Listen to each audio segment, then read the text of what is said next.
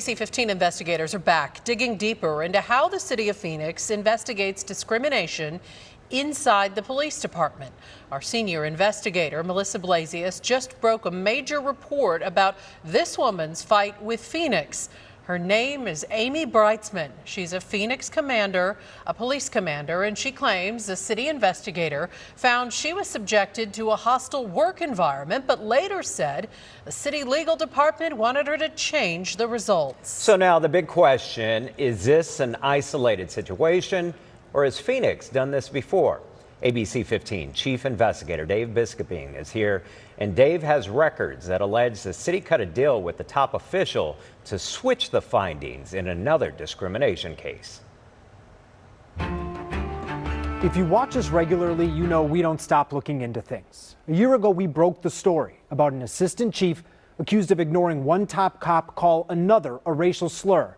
Now, because of Melissa's story, we checked back into that case, and you're about to see what we found.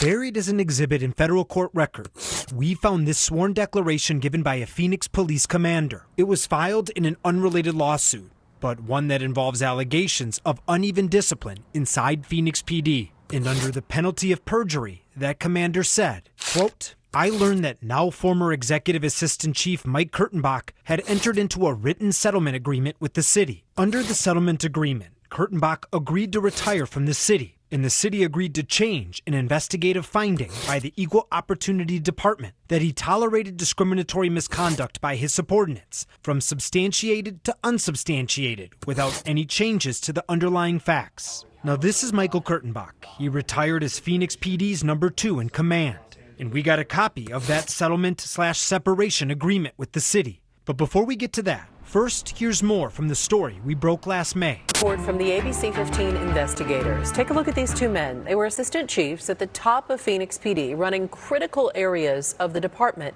Tonight, they're the focus of our story. An internal city discrimination investigation found one of them using a racial slur against a black officer and the other not reporting what happened. In our report last year, we showed a copy of that discrimination investigation. It was personally signed by the EOD director. It was titled Final Investigative Report, and it concluded Kurtenbach was present for the racial slur, but he didn't report it. The finding, untimely, but would otherwise be substantiated. In other words, too much time had passed since the incident, so officially there could be no policy violation. But EOD investigators found the allegation to be true. And here's how Kurtenbach responded to our story last year. He's hired a lawyer and threatened to sue ABC15 over this report. Through a state spokesperson and his lawyer, Kurtenbach says he has not been found in violation of any policies, and the EOD report in our story was a, quote, draft document. Now let's get back to the settlement agreement that Kurtenbach made with the city when he retired. It said the allegations involving Kurtenbach that are untimely will be closed as unsubstantiated. It also said the city would close all other open city investigations as unresolved. That settlement agreement was signed by Kurtenbach, Police Chief Michael Sullivan, City Human Resources, and the City Law Department. Okay. Now, we know this can all get a little complicated, hard to understand.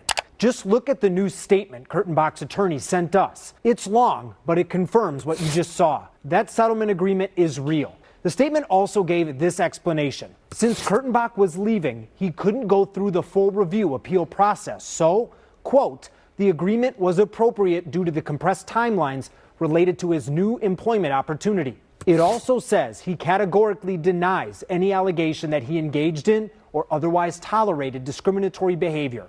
Like we said, it's complicated, messy.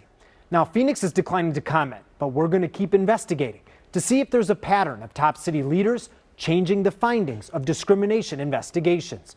So if you've got information for us, for Melissa or for me, let us know. Our emails are right there on the screen. For now, I'm Investigator Dave Biskuping, ABC15, Arizona.